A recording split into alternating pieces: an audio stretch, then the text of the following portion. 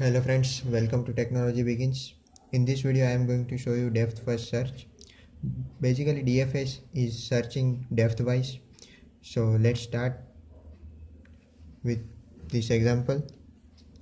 So in DFS, first of all root node is expanded, and then DFS is tried to searching a goal node in particular branch until the goal node is not found. So first of all it will expanded this to successor of root node, and then it will search in this branch only and try to find the goal node. If it will find the goal node, then it will return success, right? And do not need to search for another branch for finding a goal node. That is the advantage of depth first search. What happen in BFS, we have to traverse all the node until we do not find goal node, right?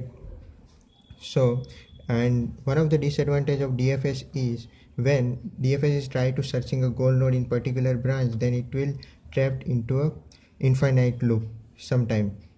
So what are the solution for that is DLS, that is the depth limit search. In depth limit search we have to give the limit.